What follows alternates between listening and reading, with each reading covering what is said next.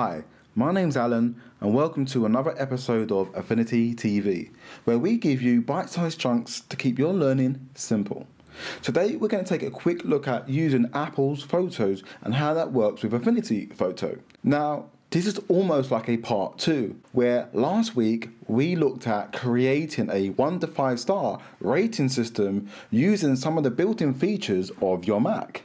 Now, when Apple replaced iPhoto with Photos, we lost the ability to be able to edit in an external editor, something like Affinity Photo. Well, someone's come up with a creative solution. Now, over on the Mac App Store, there's an extension called External Editors for Photos, and it's like 79 pence, and some links here to their website where they run through the extension and just show you some of the features that's available.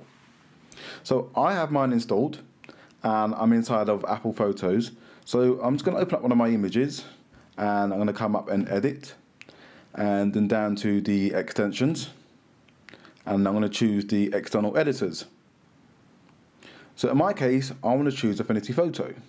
So I'm just going to click, and there we go, Affinity opens up that image. So if I come in there now and I make a few edits, for example, let me just choose the inpainting brush tool, and let's just say I wanted to remove this stud from her ear. I don't, but I just want to show you how this works. Let me just get rid of this.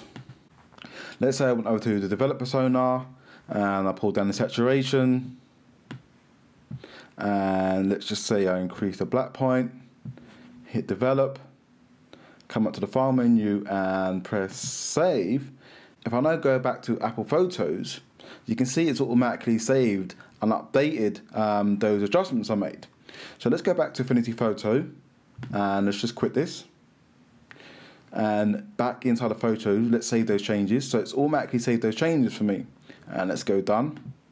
Now the great thing is, if at some point I wanted to come back in there and realise actually I didn't want to make those changes, I can always go back into edit and have the option here to revert back to original. So not only has it brought back the colour to my picture, it's also brought back the stud which I erased inside of Affinity Photo.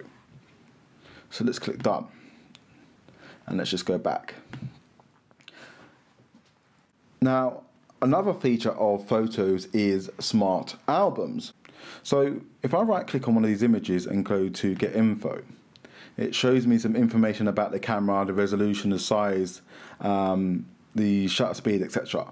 I can also come in here and add a description about the image, add some keywords, and tag a location. So if I select a few of these, and right click, go to get info, I can assign a keyword, and press enter. So in this case, I've added 2 keywords to these pictures. So now if I come up to the file menu in Photos and choose new smart album, I can give the smart album a name. And then I can come down and choose the option here. So I can say keyword is, and I can choose annotate. So it's automatically found and matched 5 items. So once I click OK, it then creates a smart album for me over on the left hand side. And what's great about this is anytime I import any new pictures and assign the same keyword, this smart folder will automatically be updated for me. So if I go back to all my photos again, and let's just say I select a few more, and right click and go get info, this time where I choose to add a keyword, I can use the shortcut which I created in my last video. So I'm going to hit the 5 key and then shift. Let's press 8 to have this 5-star text replacement there. And if you don't understand how that works, do take a look at our last episode where I show how to create that. And let's just press enter. So now, if I come up to the file menu again and choose new smart album, I can say this is a 5-star, and again choose keyword, and say the keyword is 5-star, it's found 3 items, click on OK.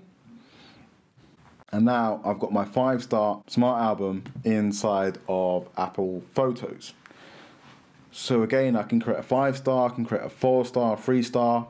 And what's great about these smart albums is if I go back into here, is I can choose the aperture, the camera model. So I can say the camera model is, and then choose, my Panasonic. I can choose the iPhone 6. And the great thing is it then automatically knows and finds and matches up that information that's chosen here. So I can create smart albums based on any of this information. So the description, any keywords or any text I have associated with those images. Now, as I mentioned in my previous video, this is of course only a temporary solution until the team at Affinity bring out a digital assets management solution that works directly within Affinity Photo.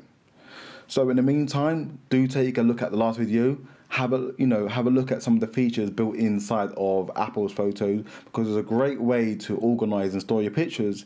And the great thing is now with that new extension, you can store and organize your pictures inside of Apple Photos, edit directly inside of Affinity Photo, and those edits and those changes are saved directly back for you inside of Photos.